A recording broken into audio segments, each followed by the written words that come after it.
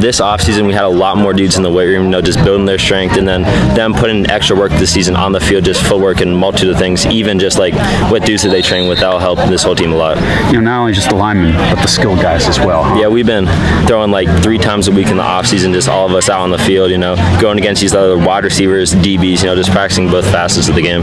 We have great underclassmen, Charlie Mallett, first team all CVC, and we also have a whole bunch of seniors this year who have been competing under Hawken for a long time, getting quality reps in sophomore year. So I think if we pursue with the leadership that we have this year, we can accomplish many goals that we've set. Jordan, is this the most experienced team at Hawken that you've been around? Way more, yes sir. I believe that the experience that we have, especially on the line, both of our tackles are rising seniors who've been playing since freshman and sophomore year. So the leadership on the line will really carry us.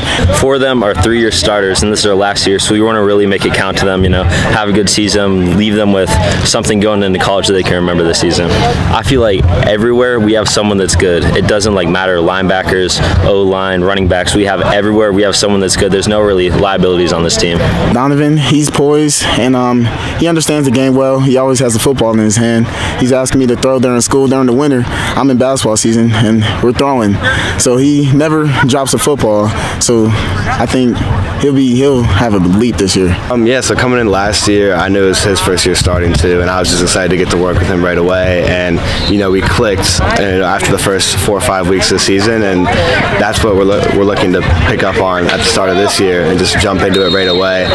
No slow passes. I really like his game. He gets me the ball in the right spots as well as every other receiver on the team, and he just knows our team, our guys, and what positions he has to put them in to succeed. I feel like we can just build on it.